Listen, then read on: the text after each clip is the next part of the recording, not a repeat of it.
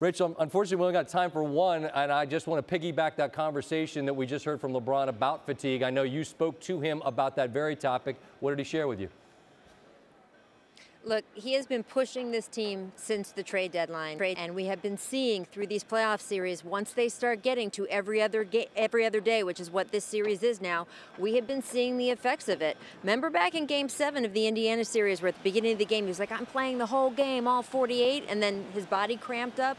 His body has been under so much stress for months now trying to carry this team, and we are seeing it. So they are going to have other players who step up and make it easier for him in Game 6, or they are going to be going home.